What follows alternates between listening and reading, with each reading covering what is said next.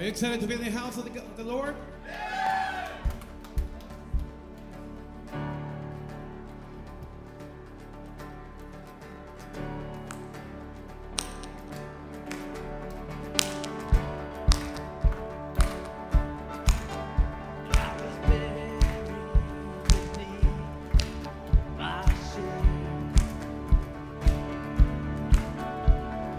Carry that God away.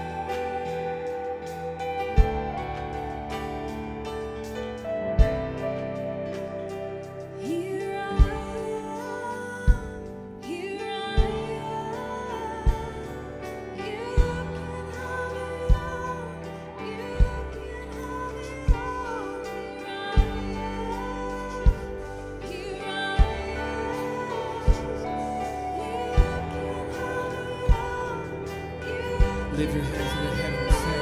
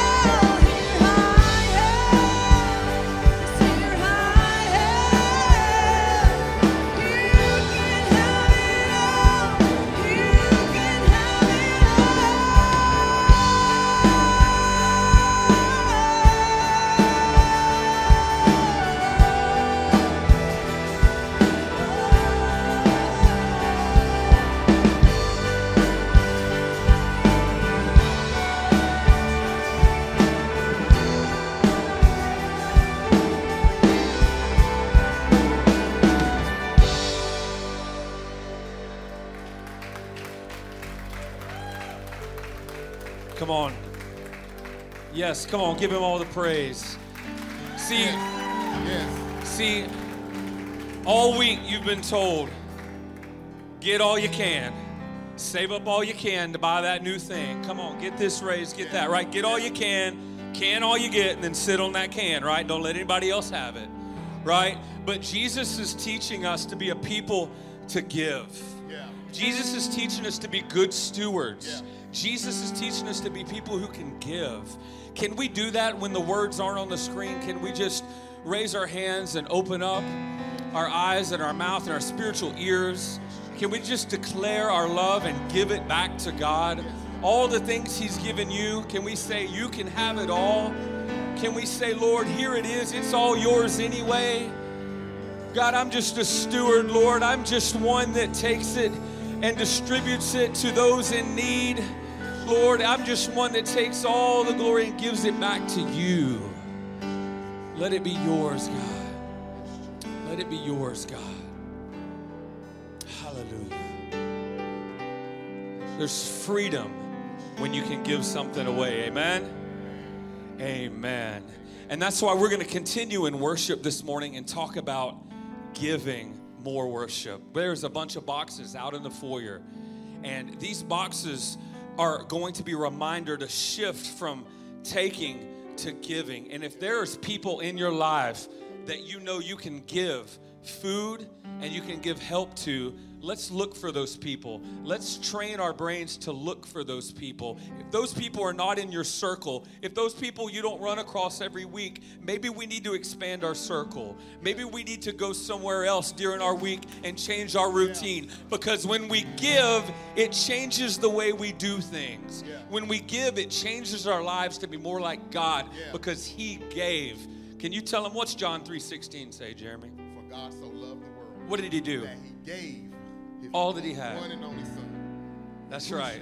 And so this morning, there's ways you can give. Go out to the foyer, identify someone in your life. Don't do this out of obligation. Be a cheerful giver like the Bible says. But take this box, find someone in your circle, in your path that you can give a box to this week. There's plenty in the foyer. Please grab one, all right, and give this week. There's also 3 more ways you can give to our church so that we can do awesome things like this. There's 3 ways you can give. You can go to the hub. You can. There's a little place in the back where you can do envelopes in the auditorium. And then also you can text to give. Text the word Ren Church to 77977. All right, thank you for giving your worship. Let's continue to do that this morning through our tithes and offerings. Hey, that was really good, Pastor. That was really good. It's good to give, man. It's good. I gotta tell you, that was good. I was like, how you gotta follow that up?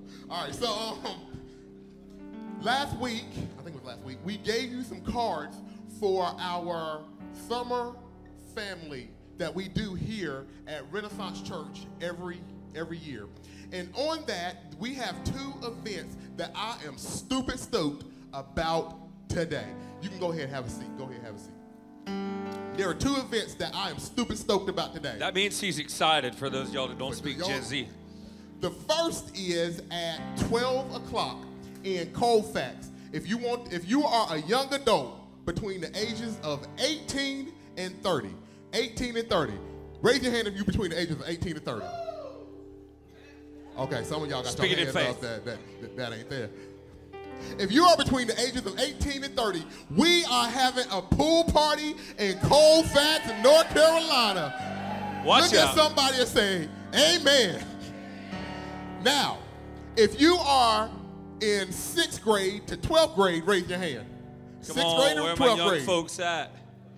If you are in this age range, you are having a pool party today. Hey, let's go. Today is the day. Today is the day to be young. Sorry for those of y'all who are missing the age range. Hey, I missed the age range too, but I get to lead one of these events. So,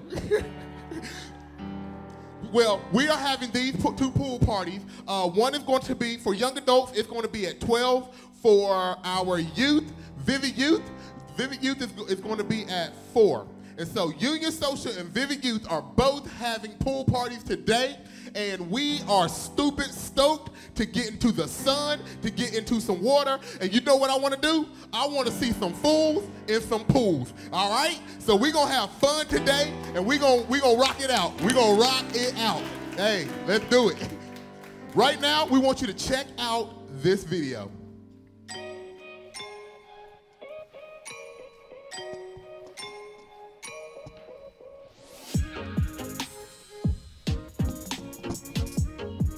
Yo, we have an awesome opportunity for you to take a next step and find family on June 17th. We want you and your family to come out for Family Fun Night. This Family Fun Night is going to be awesome because we are having a family movie night. We are watching Chippendales Rescue Rangers. It's going to be fantastic, brand new movie. We want you to bring your kids. Come out. We're going to have a gourmet popcorn bar. This isn't just like some microwave stuff at home. Gourmet popcorn that you can make yourself, and then bring something comfortable. We're going to just spread out all over the place, rain or shine, to watch Chippendales Rescue Rangers on Family Fun Night, June 17th, 7 p.m. I'll see you there.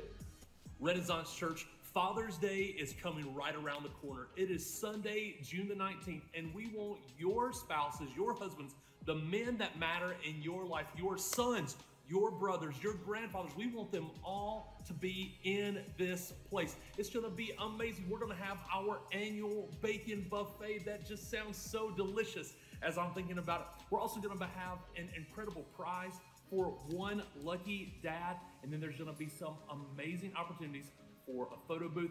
And if you like loud cars, if you like really fast motorcycles, then we've got the place for you to be. So go ahead and make plans right now to be here at Renaissance Church on Sunday, June the 19th for a special Father's Day.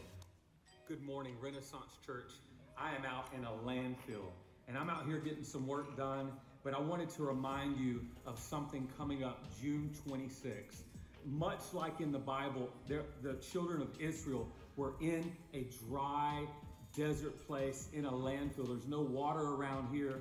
It's hot. There's not a lot of vegetation. And that's what the children of Israel in the book of Exodus and Numbers and Joshua, that's where they were at. And God called them to their promise. But before they could inherit the promise, they had to pass through the waters of the Jordan River. And Jesus comes on later and he says, if you were to be my disciple, you should be baptized. You should pass through the water to inherit the promise that I have for you. And so, much like the children of Israel, I challenge you to leave the old, dry, junky, no-life places and move into a new life with God through baptism. If you have not been baptized, I challenge you to do that. I think that is an awesome thing to do, and we will let that happen, make that happen for you on June 26th. So join us, sign up on the hub if you're interested, and we'll see you there.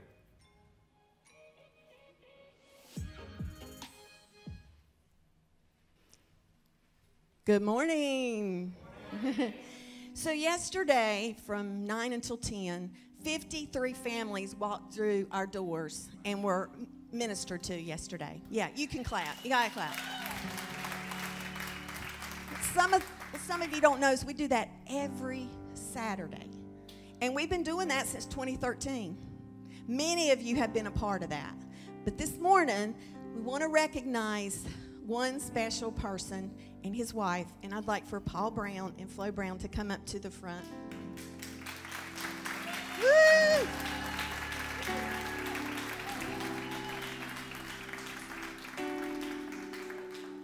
Okay, so I remember back in 2015 we moved in this building and we started our food bank ministry, and I'm like, every Saturday? And Paul said, don't worry, I got you. And he's had me like since then. And a few months ago he got promoted in his job, but he's not leaving town, thank God. He's not leaving town. He's still, no, he's still going to possibly serve once a month. But I just gotta give you a few statistics here, okay? So I did the math, Paul. And since you have been volunteering in our food bank almost every Saturday for 6 years, can you imagine? His only day off, except for Sunday, but then he comes to church on Sunday, so his only day off, gets here at 7:30, leaves about 10:30. He's put 11,520 miles on his car. He has spent 864 hours here. That's not counting the reporting he does every month at home, which is a couple hours a month. And the biggest thing that has been an awesome thing, and you'll appreciate this, women, is those boxes of food we give away, which I have been told are the largest boxes of food that any food bank ever gives away. They weigh about 50 to 65 pounds. It is really hard to carry those boxes from the back of the church out to the parking lot and put them in someone's car. But Paul did that every week almost, and is still doing that with a smile, with love. When he's not here, everybody asks me, where's Paul? Where's Paul? Where's Paul?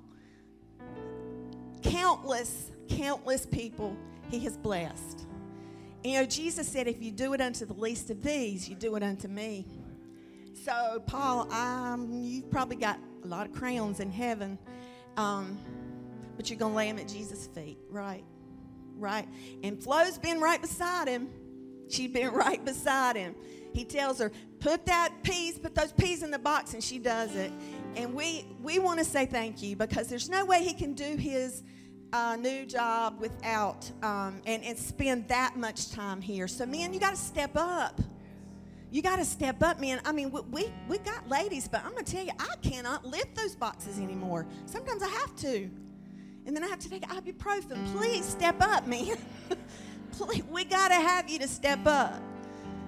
Paul, I know God has blessed you, and there's no way we could bless you for what you've done, but I know you've done it unto the Lord, and you too, Flo. I know that you've committed unto the Lord, and we appreciate it, right? We appreciate it. Yes, yes.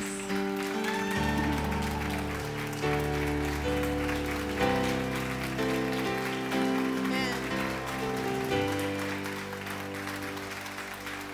Thank you. Okay. So what was it you said this morning when I said, are you going to come on stage?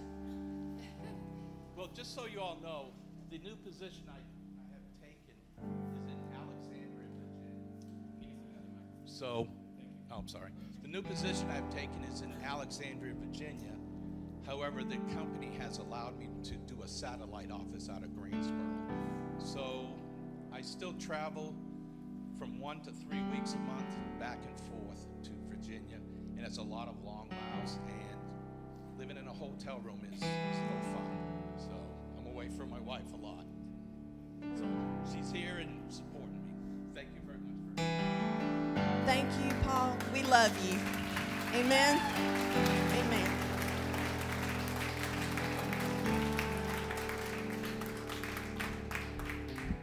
Back in the late 70s, early 80s, I was living in Columbus, Georgia. And we had a young man that was a part of our prayer group, and he lived in Phoenix City, Alabama. And Columbus, Georgia is like going from Winston-Salem to High Point. So he called us one Sunday and said, my baby's sick. We went to his home and we prayed over the baby and the family. And the Lord healed the baby. And we was there for about 45 minutes to an hour and a half. And we got ready to leave. And by the time we got to the car, he came to the door and said, my baby's dead. We went back in the house and the mother was sitting there weeping and crying. As a medical orthopedic technician in the military, I examined the baby for vital signs, and he was dead. And I laid my hands on that baby's chest and started praying because I knew the power of God. And God put breath back into that baby's lungs, and that baby started crying and moving. And that was the most exciting thing for me in my life. But also, it sort of scared me because God moved through me to do that. And I need you to know it's not me, but it's the power of the Holy Spirit that moves through us that allow us to be a part of what God is doing.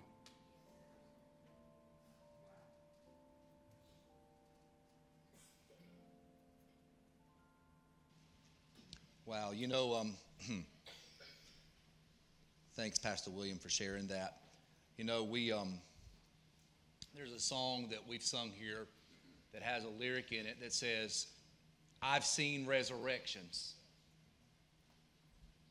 And when our band was looking at this song, they said, I can't sing that because I've not seen resurrections. And I would say, from my generation down, we've heard stories of revival. We've heard Holy Ghost stories like this. Me, all of my life. And I want to see it with my own eyes. Like 3 of you do. I said, I want to see it with my own eyes.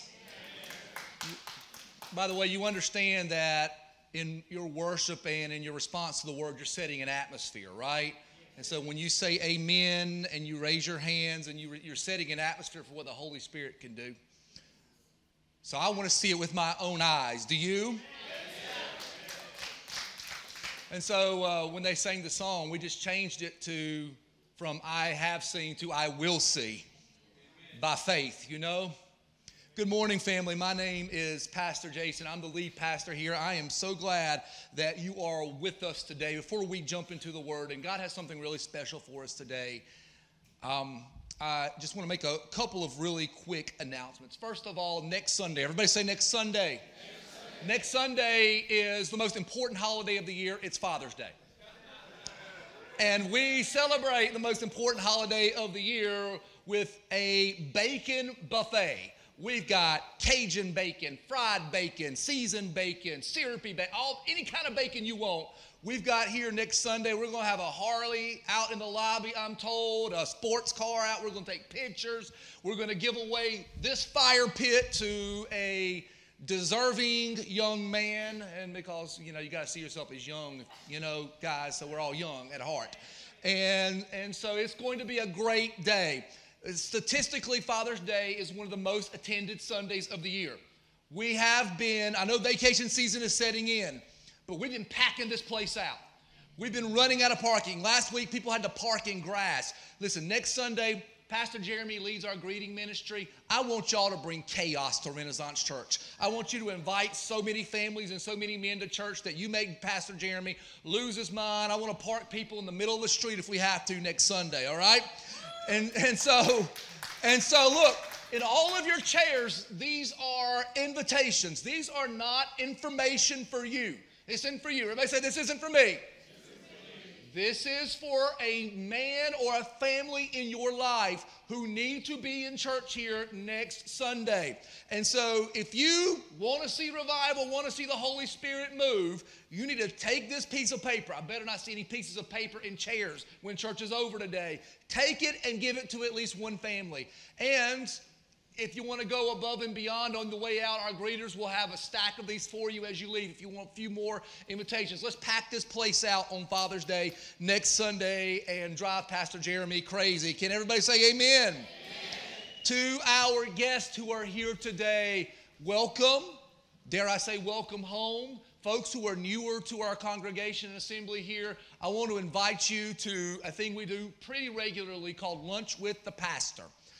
Lunch with the pastor will be happening today right after church. You can gather right up here. There'll be a person holding a big sign that says creatively Lunch with the Pastor, and it takes about 45 minutes. We will feed you. We will keep taking care of your kids, and then we can get to know each other. You can find out about our church, and I can get to know you. It's an awesome, awesome time. I want to invite you to Lunch with the Pastor. It's no obligation. You're not signing up for anything. I'm not going to try to sell you a timeshare. None of that. I just want to get to know you and you get to know us better. Lunch with the Pastor is the first step in our partnership process. Again, it's no obligation, but folks who come to Lunch with the Pastor who then decide, I want to call Renaissance Church my home church, they begin a partnership process. And the process takes about an hour and a half beyond Lunch with the Pastor. By the way, if you want to become a partner, you can go onto the hub. That's at RenHub, RENHUB.church, and click Partners. And it's about an hour and a half sort of video class that we take you through. And then you become a partner here. And our partners have said, this is my home church. I'm going to invest my time, my volunteer time. I'm going to invest my treasure here. As God leads me, I'm going to invest my talent here. And so I am this morning going to announce to you our list of new partners for the last month. And so feel free to clap in the middle, at the end, at the beginning, just clap, okay? So here are our new partners here. Kimberlyn Tysinger, Jennifer Kiker-Mann, Amanda Obregon, Ernesto Obregon, Chandler Brown, Marley Mallard, and Wayne Parker. So this puts our partnership total at 173 partners, okay? So this is so important because the statistics tell us that every partner means that there are 3 people who regularly attend. And so it was about this time last year, we had about 85 partners. Look at what the Lord has done at our church. And I challenged Pastor Jace, who's on vacation today. I said, by the end of June next year, let's believe we're going to be at 200 partners. And we called it, y'all have never heard this. This is just internal to our staff. And we've called it our 200 partnership push. Well, we are 3 Sundays away. We've had so many visitors. I mean, so many visitors come to our church in the last couple of months. We feel really good about getting to the extra 27. Do you love your pastors, by the way? Do you love? So I want you to give your pastors an early Pastor Appreciation Month is October. I want you to give them an early Pastor Appreciation present, okay? We've told our pastors when we get to 200 partners, if we do it, pastors, by the end of June, we're going to take you guys out to Chop House and we're going to celebrate, okay? And so they really want to go to Chop House, all right? And but they got 27 more partners. You said you love your pastors. Here's your early Pastor Appreciation gift. Become a partner here. We need 27 of you so that these guys can have lunch. You're going to at Chop House. And hey, listen, I'm not above bribery. Whatever it takes to make the kingdom move, we'll make the kingdom move. If it's not sin, I'll do it, okay? And so they're going to be calling you guys. They've probably been calling you guys. And you're like, why are they calling me? 1, they love you. 2, they want to go to Chop House, okay? And so do that. Listen, after lunch with the pastor, it takes an hour and a half. And then you're a part of something that is beautiful here. So I just want to encourage you, do that and become a partner. All right. Are you all ready for the Word of God this morning? If you've got your Bibles, open them up to the book of 2 Corinthians chapter 1. We are in week 3 of our message series that we are calling Holy Ghost Stories. And you heard Pastor Williams' Holy Ghost story earlier, story of resurrection. And I hadn't heard that till this morning, and it moved me. Thank you for that. This is a special season in our church. We are in the middle of 30 days of prayer. And God is moving extraordinarily. Things are happening behind the scenes. I hope to be able to share with you all at this Wednesday night's partnership summit. This Wednesday night, we're having a partnership summit to all of our partners. And we've got a lot of things hopefully we can share with you, partners. So come and be here for that at 7 o'clock. We're also twice a day at 2:12 praying for about 30 seconds. Everybody's getting a text, and at 2:12 every day we're praying, and I hope that's going well. But we're shifting atmospheres. We're creating an atmosphere for the Holy Spirit to move. And I just want to take a moment and invite the Holy Spirit in His fullness into this room. Can we pray? Holy Spirit, we know you're already here. We feel you. But Holy Spirit, we invite you in your fullness to come into this room. God, just move our expectations out of the way so that your Spirit can be free to move here today. In the name of Jesus, amen. Amen. So it's a special time. The Holy Spirit is moving. We are taking 3 weeks, and we're talking about the 3 manifestations of the Holy Spirit in our regular, everyday Christian life. If you are saved, the Holy Spirit is inside of you. The instant you said yes to Jesus, things started changing in your life because God, the Holy Spirit, took up residence in your heart. And what we have said, and you'll hear this a lot, is there are 3 main ways that works out, 3 manifestations. The first is the fruit of the Spirit. We talked about that last week, remember? The second is the gifts of the Holy Spirit. We're going to talk about that today.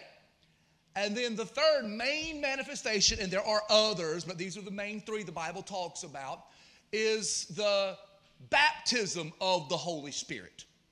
3 manifestations, 3 different ways the Holy Spirit shows up in our lives.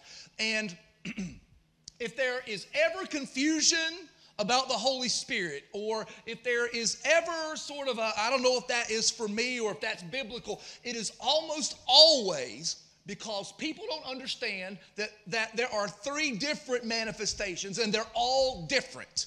There's fruits, there's gifts, and there's the baptism. Fruits, gifts, and baptism. And we'll dig into this a little more as we talk, but today I want to talk to you about the gifts of the Holy Spirit. I'm going to teach a little more today than I usually do because there's so much confusion around these ideas. Last week when I talked to you about fruit, we said there's one fruit of the Spirit with 9 qualities. right? And so there's love and joy and peace, and patience. And because there's one fruit, what that means is if the Holy Spirit is inside of you, you get all 9 aspects of the fruit of the Spirit. You are entitled to it all. Now, what people will say sometimes because they haven't been taught the right thing is, well, I've got 8 of them, but I'm missing 1. The whole patience thing, I'm just not made for patience. That's not, the Lord hasn't gifted me with patience. No, you are entitled to patience if you are saved. It is a fruit of the Spirit. There's 1 fruit and 9 aspects of the fruit. You get it all. And so the Holy Spirit, if you are saved, is in you, giving you fruit, giving you love for that hard person, giving you joy in a hard time, peace and patience. Everybody gets patience, and kindness and goodness and faithfulness and gentleness and self-control. You get those things. The Holy Spirit, when you're saved, begins living in your life, comforting you, in you, speaking peace to you, comforting you. When, right before Jesus left this planet, Jesus called the Holy Spirit a comforter. Did you know that? And I think he's talking about the fruit there. Jesus, in fact, said, right before he left, Jesus said, listen, he said, it is better for you that I go so that the Comforter can come. This is how important the Holy Spirit is. The Holy Spirit is so important that Jesus said, it's better for you to have the Holy Spirit inside of you than to have me, Jesus, walking in the flesh right beside you. And we put the Holy Spirit in the closet. So the Holy Spirit is in us to comfort us, love and joy and peace and the fruit. But here's the thing about being comforted. You ever met Christians who always just need to be comforted? Or you ever met a person who always needs to be comforted? Like, I once dated a girl who always needed to be comforted. Anybody know what I'm talking about? Like, no, baby, you are beautiful. No, girl, that dress does not make you look fat. Baby, they do love you. They're not talking about you behind your back. You ever met somebody like that? You ever dated somebody like that? You ever married somebody like that? Don't answer that question. Here's what I've learned about people who always need to be comforted. They're crazy. They're always receiving comfort and never giving comfort, And maybe crazy is like not politically correct. So let me restate that.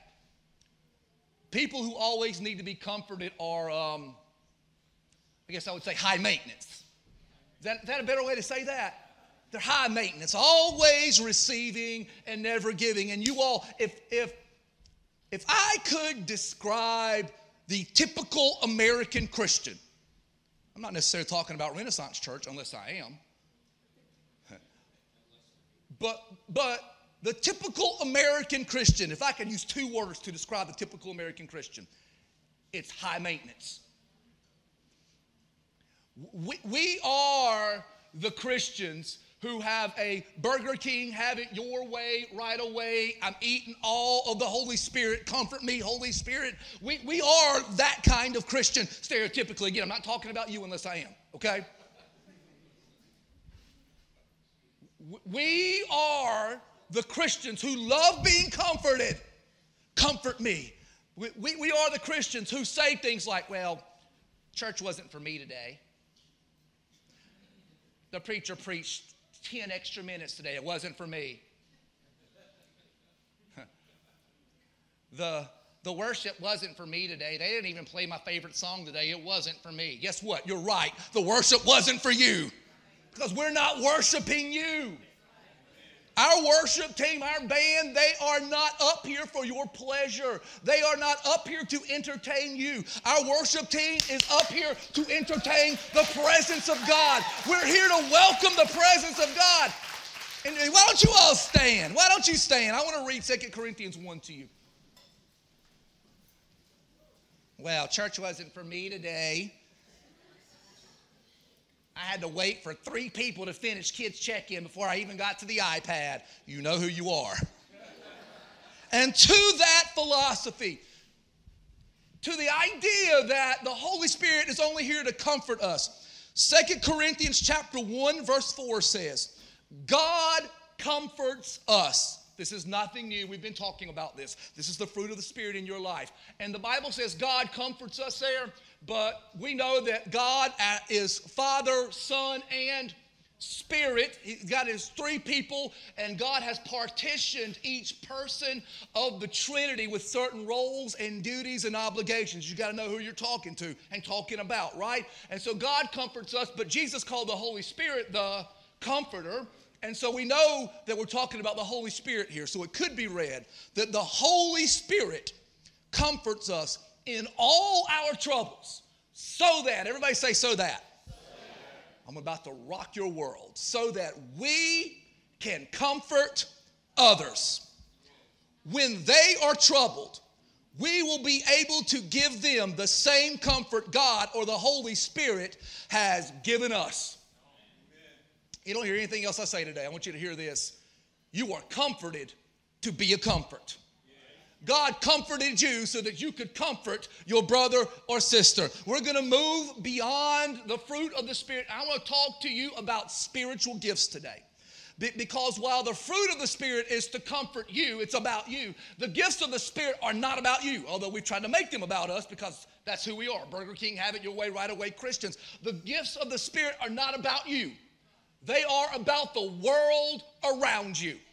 And I hear the Holy Spirit of God saying to us, Renaissance Church, stop being so high maintenance. Don't be so high maintenance. Before you find your way to your seat, I want you to high five a couple of people and tell them, don't be so high maintenance. Don't be so high maintenance. You are comforted to be a comfort. The gifts of the Spirit are not for you. They are for the world around you. Comforted to be a comfort.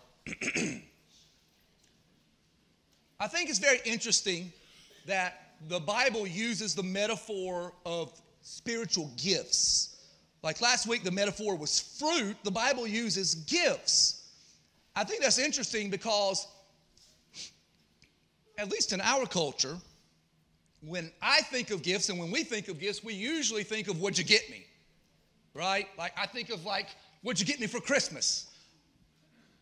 I mean, we haven't really outgrown being little kids, have we? What toy did you get me? What's my gift? What's my gift? Right? What's my toy? Write this down. Write this down. The Holy Spirit's spiritual gifts in your life are not toys for you to enjoy.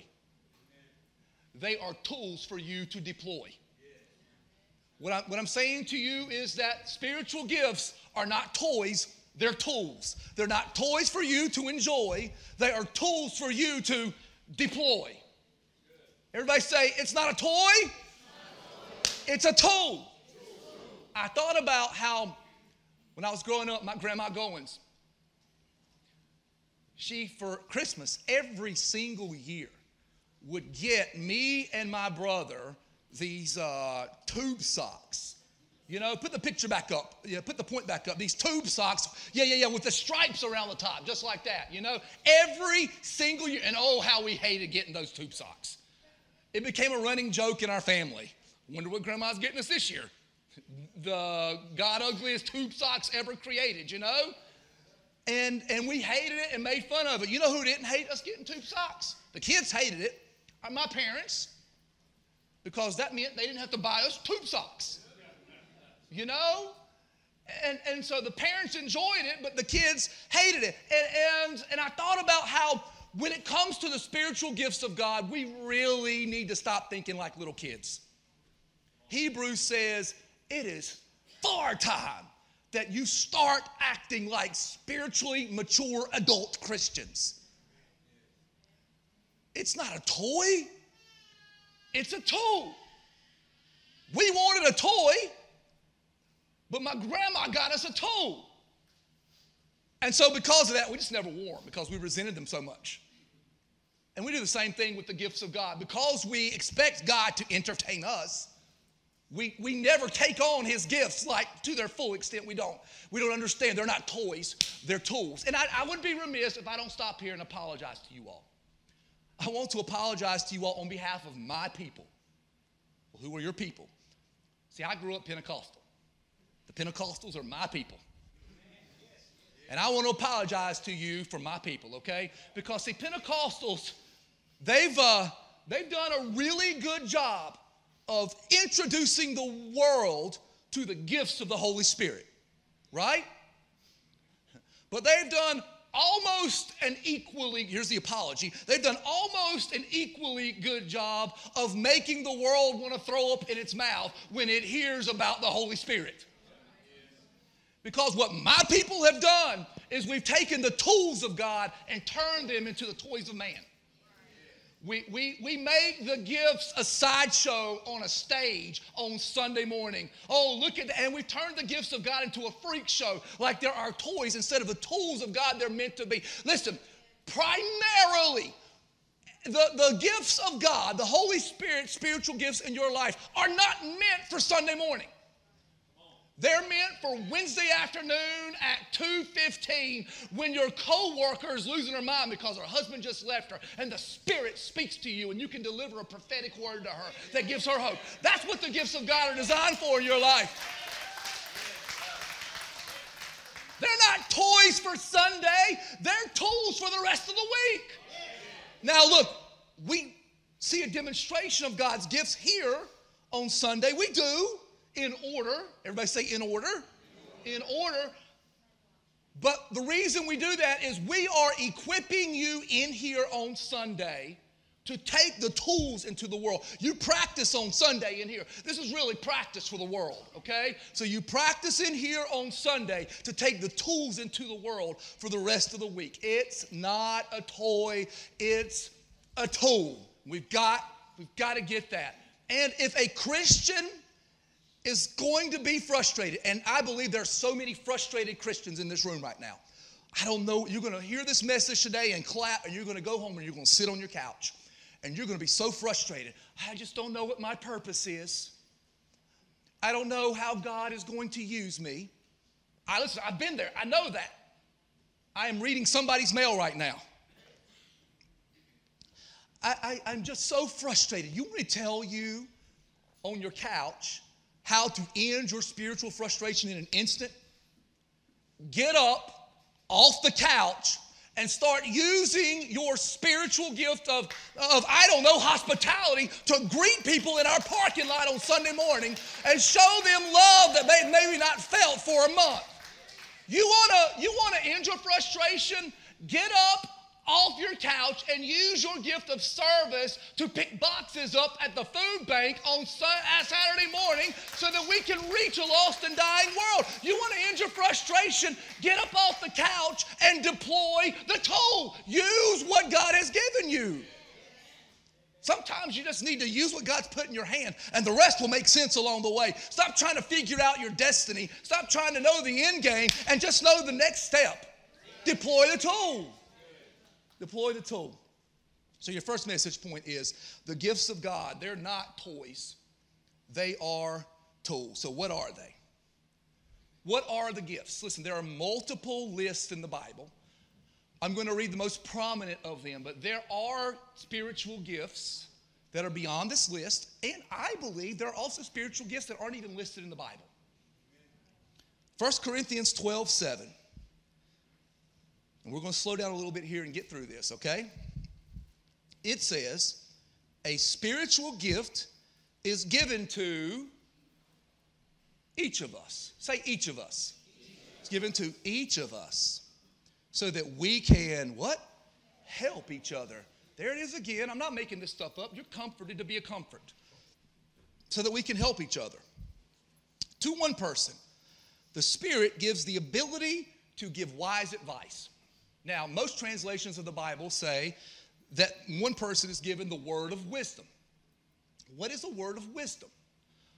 A person with the gift of, the spiritual gift of the word of wisdom has the ability to speak heaven's wisdom into a person's situation, right? The Bible goes on. And by the way, if you've got that gift, that's why people are always coming to you for advice. The gifts attract what fulfills them, right? To another, the same Spirit gives a message of special knowledge. Most translations say a word of knowledge. Now, what is the word of knowledge? The word of knowledge is the ability to speak the truths of the Bible and Scripture into a person's particular situation. That's a word of knowledge. Somebody will come to you with a problem and you'll say, well, the Bible says this, right? And often the gifts of the word of knowledge and the word of wisdom work together, but not always. Sometimes you can have one or the other, but often it's both. The Bible goes on and it says the same Spirit gives great faith to another. A person with the spiritual gift of faith. Well, let me just say this. Everybody has faith. The Bible says you all have a measure of faith. You've got faith. But some people can believe God for great things over and over and over again. This is why some of you are so visionary, because you have got the gift of faith. You picture it and you think, okay, why not? You've got the gift of faith, right? The Bible goes on and says, to another, the one Spirit gives the gift of healing. He gives one person the power to perform miracles. And I'm just going to be honest with you. This is where I've been a little bitter with God lately, because I want that gift. I want the gift of being able to lay hands on someone and see the Holy Spirit heal them. And it's not that I've never seen people healed because I prayed for them or in my ministry. I have. But spiritual gifts happen systematically. They're normal. And that's not normal for me. And so I said, God, why won't you give me that gift? And you know what the Lord said? He told me two things. The first thing he said is, because your church isn't a one-man show, and I have gifted people in your congregation with that gift. That's the first. We're part of a body. And the second thing he said to me is, Jason, I've not given you the gift of healing and miracles. I've not given you the ability to heal their bodies, but I've given you the ability to heal them with your words. And so the next gift is mine. And it's to another is given the ability to prophesy. The spiritual gift of prophecy is the ability to hear heaven's voice. What is heaven saying?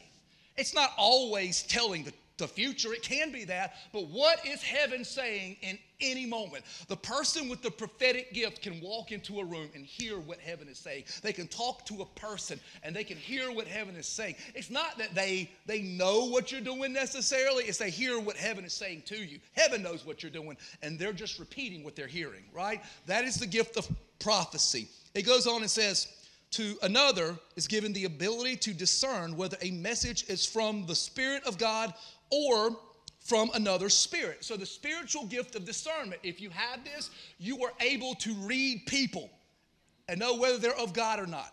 Or you're able to read a situation and know whether the situation is of God or not. Two ways, maybe both, maybe one or the other. You can read a situation or you can read people. That's the gift of discernment. Still, another person is given the ability to speak in unknown languages, or most translations say to speak in tongues. Everybody say, uh-oh. To speak in tongues, while another is given the ability to interpret what is being said. And if there are any spiritual gifts or any verses in the Bible that have caused debate, confusion, and consternation, it's the ones on speaking in tongues and the interpretation. So can I talk to you about that real quick? I'm going to arm you with really good information here, right? So first, what is it? The gift of tongues. When you see it demonstrated, it usually looks like this. You're in a room with people, maybe a room this large, it could be a smaller group, and there's like a holy hush that falls over the room.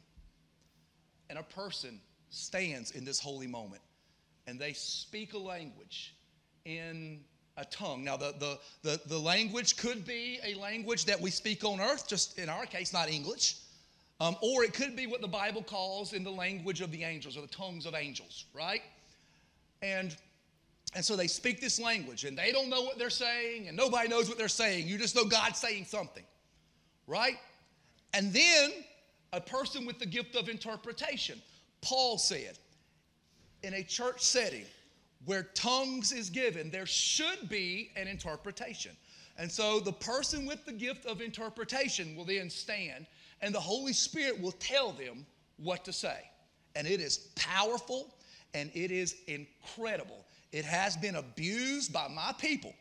I will freely admit that. But when it's real, it will blow your socks off. And I pray for that to happen in this church. Let me be clear on that, okay? And so the confusion comes in with, well, I heard somebody speaking in tongues, but there was no interpretation given, right? And sometimes there is an idea called a prayer language, and people may be just praying to themselves. That's not what we're talking about here. That's scriptural. I don't have time to talk about that. You can come find me if you want to talk about that. But when an interpretation is not given to a clear message in tongues, one of two things is happening. Either the person who gave the original tongues is in the flesh and it wasn't of God, or the person who has the gift of interpretation wasn't obedient, didn't stand up and didn't interpret. Okay? And so that's how that works. Now, I have also heard, well, not all gifts are for everybody. Like, I don't have the gift of healing. I wish I had that. I've got to stop coveting my neighbor's house. I know. I've heard people say, well, the gift of tongues isn't mine. It isn't for me. And maybe it's not. Maybe. Or maybe you need to check yourself and ask God if you're just afraid of giving God complete control, right? You're afraid of looking silly. But maybe it's not. And that's fine. Not everybody has the spiritual gift of tongues, okay? Not everybody does. But then where we pervert this is we say, well, then I don't have to be baptized in the Holy Spirit with the evidence of speaking in tongues. Two different things. Because remember, the Holy Spirit primarily manifests in three ways. There is the gifts of the Spirit, which some are for you and some aren't. There is the fruit of the Spirit, which all of them are for you. And then there is the baptism of the Holy Spirit, which we're going to talk about for next week's gathering. And it is for every single Christian. Scripture makes clear that the baptism of the Holy Spirit with the evidence of speaking in tongues is for you. It compels you to welcome the baptism of the Spirit into your life. It almost commands you. But we'll talk about that next week. I just need you to understand there is a difference between the spiritual gift of tongues and the baptism of the Holy Spirit. Two different things. So there, I hope that helps some of you. So there you have it. There's our list. It's in 2 Corinthians. And it's a nice list with borders and margins. And it's great. Here's the thing I know about the Holy Spirit. Is when the Holy Spirit starts to working, sometimes the list gets thrown out the window. When the Holy Spirit gets working, things get messy. You'll come home from church and you'll be like, I heard somebody speaking in tongues today, but I didn't hear an interpretation. What was that? Or a couple of weeks ago on Miracle Sunday, which I think is probably the most powerful Sunday we ever had in our church. You all lame people left here walking that day. There are other miracles I may share with you at a later date. I need to investigate some of them. It's a powerful Sunday. And I remember the Lord just told me to tell you there's fire in this water. And then people came up into our baptismal and they started getting baptized in their street clothes. And it was incredible. And I left that day thinking, I've never seen anything like that. That was messy. I'm like, God, where's that in the Bible? Where is that? And you know what the Lord just spoke to me and God said, Jason, you need to get out of your head and just let me move. You just let me move how I'm going to move. What the Spirit spoke to me is this. The Spirit said, get ready for messy. If we want to see revival, we got to get ready for messy. So I'm getting ready for messy. In a couple of weeks, we're doing another baptism. And I want to tell you, we're going to do another Miracle Sunday. God was so powerful the last time he did it. I want to see what God does again. He's led me to declare it as another Miracle Sunday. And he said the fire will be in the water again. If you need to be baptized or you need a miracle, I would show up at church that day. Get ready for messy. Get out of your head and let's see what the Holy Spirit is going to do. So I started thinking about the wise men. The ones you only hear about at Christmas time. And so speaking of messy, preachers aren't supposed to preach about the wise men in June. But the Lord brought to my mind the wise men who brought their gifts Their what? Their gifts of gold, myrrh, and frankincense to lay at the feet of Jesus. And when I read that verse, I just did a quick word study. And the Greek word for wise men is magos. Everybody say magos. Magos, it should sound familiar to you. It's where we get the word magi. That's why we call them the magi. Here's the problem. Every other time in the New Testament, the word magos is used. It's never, ever used as wise men. This is the only place in the New Testament where the word magos is called wise men. Everywhere else, it's translated as this, and this is the actual meaning, as magician or sorcerer. And that tripped me out a little bit because originally it wasn't wise men coming to see Jesus. It was magicians and sorcerers coming to see Jesus. Everybody say, get ready for messy. Oh, that blew my mind when I read that. Because in Jesus' day, magicians were not somebody that you would see books about and how little kids would go to Hogwarts School of Magic and save the world. That wasn't their day. In Jesus' day, their books were about how you kill magicians and sorcerers. And so you've got these magicians and sorcerers coming to see Jesus. But we call them wise men. But that wasn't their title. That wasn't what you called them in the moment. They were magicians and sorcerers in the moment. And I started thinking about this. What is the message here? And then I realized it's this. What if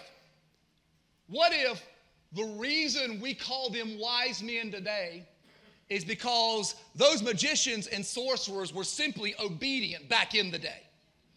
What if they didn't care what you call it? What if they didn't care if we called them a wise man, a magician, or a sorcerer? Their idea was, I'm just going to be obedient with my gift in this moment. I'm just going to do what God says to do with my gift in this moment. And you can call it what you want to later. I'll let history judge me later. What if the reason we call them wise men today is just because they were obedient back then and didn't care what we call it?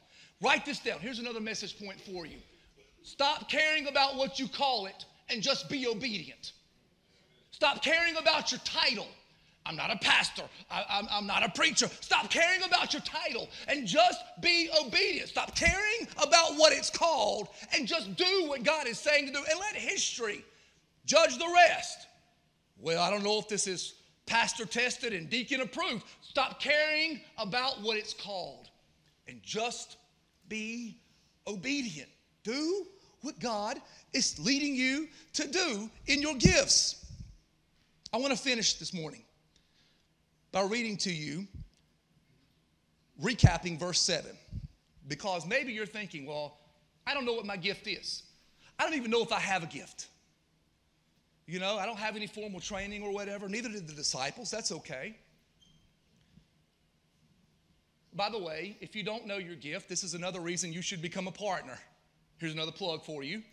Because when you become a partner here, when you click that button, we're going to give you your spiritual gifts. We're going to assess you. And if you're a partner here and you maybe have forgotten your spiritual gifts, then you can find some help at the Next Steps table as you leave today, and we will help you remember your spiritual gifts. Okay, we've got them. We keep all of that. But here's what verse 7 says. It says a spiritual gift is given to how many of us? Each of us. Each of us. Not just to the wise man, not just to the preacher man, but to every man and every woman a gift is given. The Bible goes on in verse 11 and it says, the Holy Spirit alone decides as which gift each person should have. 1 Peter chapter 4 verse 10 says, God has given each of you a gift from his great variety of spiritual gifts. There it is in the scripture over and over and over and over again. Each of us have a gift. You've got a gift. You've got a gift. Your mama's got a gift. You've got a gift. We're all gifted. This is your last message point of the morning. You're gifted. You're gifted. Look at your neighbor. Help me preach this and tell them, I don't know if you've noticed, but I'm gifted. Tell them, I don't know if you've noticed, but I'm gifted. I've got skills. I'm gifted. You're gifted. You are gifted. Take the test. Become a partner. Take the test. Find out your gift. You're gifted. Listen. Before the wise men were wise men, they were gifted. Before Billy Graham was preaching to hundreds of thousands of people in packed out coliseums across the world, when Billy Graham was in the hayfields of North Carolina, he was gifted. Didn't have a title, but he was gifted. Before your wise grandma was your wise grandma, she was gifted. Before Jesus was ever called teacher or rabbi one time, before Jesus ever resurrected a person from the dead or healed a blind man, Jesus at the age of 12 is in the temple, and Jesus is preaching to the religious leaders of his day. You want to know why he's doing that? Because he's gifted at the age of 12. I remember when I was 15 years old, and my family would leave the house. I was in the house by myself. I would go through my house, preaching in my house, preaching to myself and the angels who were listening. You know why I was doing that at the age of 15? Because I was gifted. You are gifted. The gift of God is inside of you. Everybody say me. Me. Say, I'm gifted. You have the gift of God in you. Now, what are you going to do with it? Treat it as a toy for you to enjoy, or treat it as a tool for you to deploy? Why don't you stand and we're going to land this plane.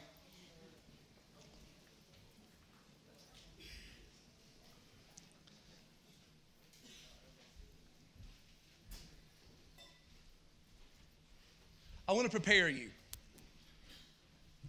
This is a holy moment. So I want you to just give this moment the attention it deserves. We're about to do the strangest altar call I've ever done. The Lord spoke to me this week, gave me clear instructions. Here's some setup. 2 Timothy chapter 1, verse 6 says, and by the way, this is an old, grizzled Apostle Paul writing to the young fella, Pastor Timothy. And here's what he says. He says, fan into flames the spiritual gift God gave you when I laid my hands on you. Fan into flames the spiritual gift God gave you when I laid my hands on you. So there's something about the laying on of hands that activates gifts. But Paul says, fan it into flames. Fan the gifts into flames. That's interesting. This is 2 Timothy. In 1 Timothy, Paul, a younger Paul, writes to Timothy and says to dust off the gifts.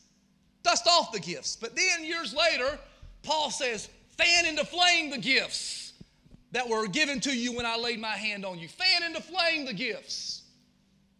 I thought that was interesting, and the Lord just spoke to me and said, Jason, over the last several weeks with what you've seen, you've been dusting off the gifts. He said, but I charge you on this Sunday to fan into flame the gifts of Renaissance Church. That's what he said. I thought about how when I was a little boy, our family heated our house with wood heat. Anybody know what I'm talking about? We had an old buck stove fireplace. And you'd wake up in the morning to go to school at like 6:15, and it'd be 50 degrees in the house. Anybody know what it's like to wake up and see your breath above your bed, you know? That's not the Holy Spirit, that's your breath, okay? And as I got older and learned to tend the fire, I would get up. I started by getting up and taking the poker and poking the embers, trying to get the embers to catch fire. You know, Paul called it dusting off. What I was doing, I was poking the embers. And what we've been doing as a church is we've been poking the embers, trying to get the Holy Spirit to move it. We've been poking the embers. My mama came in one morning and saw me poking the embers. And she said to me, you're doing it wrong. I said, what do you mean? She said, you don't poke the embers. You fan the embers if you want to get a fire back. I said, what? And then my mama took out this thing called a bellow. And she said, watch this. Woo, woo, woo. And in about 5 seconds, the fire ignited because she fanned the flames. I find it so interesting that the Bible, when it translates Holy Spirit, calls him the pneuma, or the breath of God. I pray right now in the name of Jesus, for the breath of God to fall on this congregation. God, I pray that you would blow across this congregation, fan into flames the gifts that are in every one of your people here, Lord. Give us courage to use your gifts. Show us what our gifts are. Confirm in us. We don't need a title. We just need to be obedient. Fan us, God. Fan us. Let the fire from this place be a fire that ignites revival in the triad. Fan us, Lord. And Paul said, fan into flames. So that's what we're going to do this morning. I'd like for my prayer team to come up. Come on, guys. Let's go.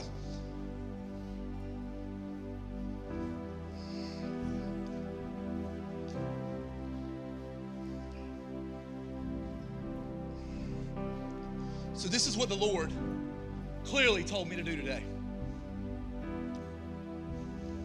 The Lord said, find people who are gifted with a unique spiritual gift. So these are people who I have seen exercising, I've seen it regularly, the gifts that are on them. And so what I'm going to ask you to do, and I'm going to go across this group of people up here. I'm going to ask you, the Lord said this is a time for demonstration and impartation. So if you have a need that one of these giftings touches, you come find them. If you have that gift in your life and you want to see God use it more regularly, that's the impartation piece. It's the laying on of hands piece, and they'll pray for you. So let them know when you come pray with them. But here on the end, we have Miss Carol, and she has an ability to lay hands on people and they receive the baptism of the Holy Spirit. And so if you need that, come see Miss Carol. My brother Bill here has the gift of prophecy. He can speak heaven into a situation. And so if you need heaven to speak into your situation, come see him. Or if you want that gift activated in you, come see him. Here we have Miss Susan with the gift of shepherding and leadership. If you have people that you lead, maybe in your family or maybe at the workplace or the ball field, and you need guidance in leading them, or you want to see that gift activated in you, come see her. Here we have Pastor Tian, our amazingly gifted worship leader. If you have the spiritual gift of music and arts and want to see that activated, come see him. Over here, we have Pastor Jeremy. This guy lays his hands on people. I'm so jealous of this. And they get healed. And so if you need healing, come see Pastor Jeremy. Pastor Randall has the gift of apostleship and entrepreneurship. He can see things. He can see possibilities, and he can activate that in you. So come see him. Here we have Pastor William. Pastor William has the gift of discernment. And so if you're in a situation or you're confronted with a person and you need to know if they're of God, then come see him. Or if you want that gift activated in you, come see Pastor William. Here we have Pastor Thomas, who has the ability. This man has gotten so many people into church. He has the gift of evangelism. If you've got somebody in your life you need saved, come get prayed for by this man. If you want that gift start up in you, come see this man. Here we have Pastor James and Pastor Stephanie. And Pastor James has the gift of spiritual deliverance. Listen, if you are being attacked spiritually, and you need somebody to join with you in fighting that off, come see these two pastors and they will help you. This is a time of impartation and demonstration. I believe God is about to blow across this auditorium, because it's not about me. This is about the body doing what the body does. These people are proven. They are miracle workers. If you need it, come and get it. Let's sing. Find your person. Find your person. Let's go, let's go.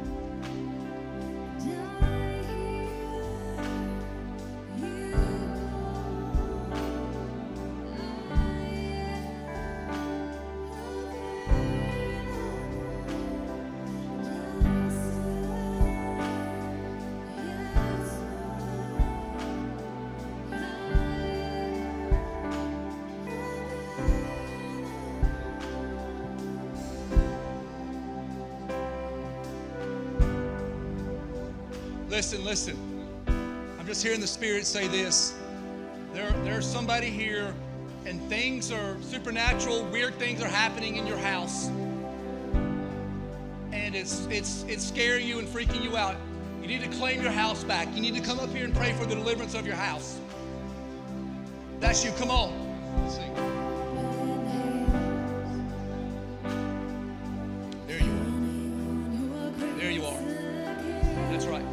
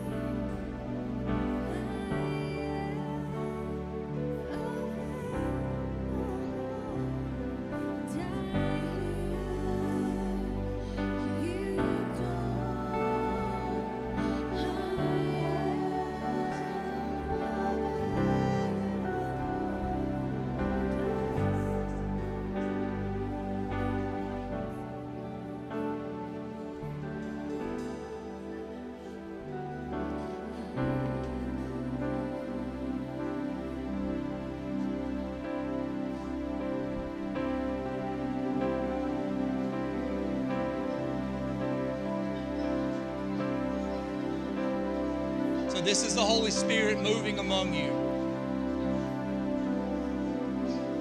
See, this isn't weird. This is beautiful.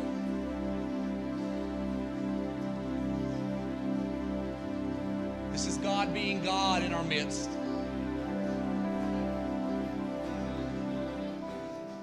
So what do you do when you see the Holy Spirit move? You worship, you pray for the people who are up here.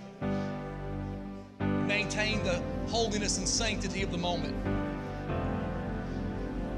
You don't have your phone out.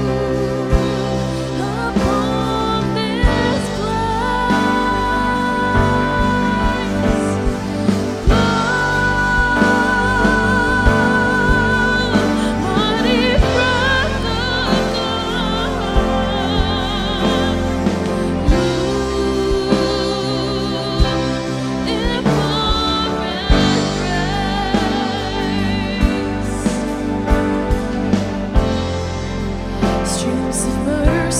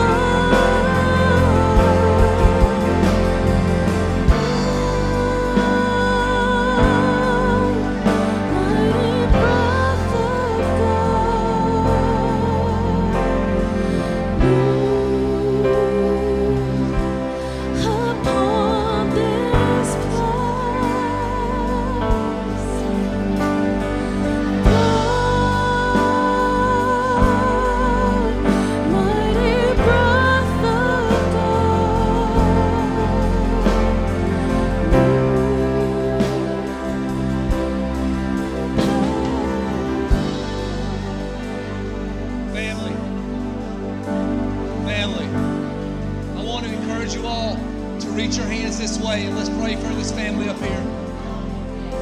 Father, in the name of Jesus, we as a church come to you, and we pray for release, restoration, for the darkness to lift, for joy to flow.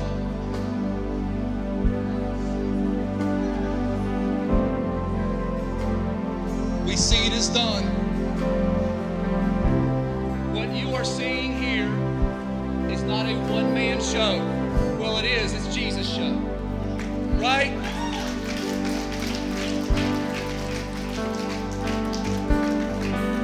Pastor Jay said it this week. We've got to stop saying revival is coming, and we need to embrace the fact that revival is here. It's here. It's right here at Renaissance Church. God is moving. Hey, let's stop all the music. All the music, all the music. Beck, I want you to lead us in the bridge and the chorus of that. Let's just sing it without any music, okay? Flow, mighty breath of God. Ooh. This place, thank you, Jesus. Flow, mighty breath of God. Thank you, Jesus. Yeah.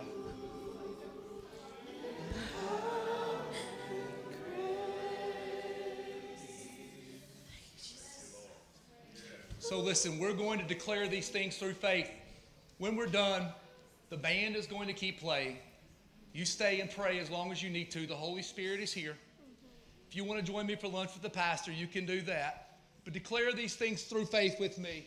We'll go back into this song, okay? Say this. I believe God's word about what I have, all that I can do, and who I can be. Therefore, I am physically fit, emotionally equipped, and financially free.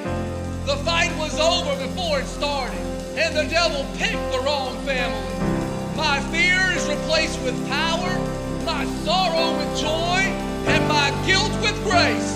This week, I will find family, pursue purpose, share my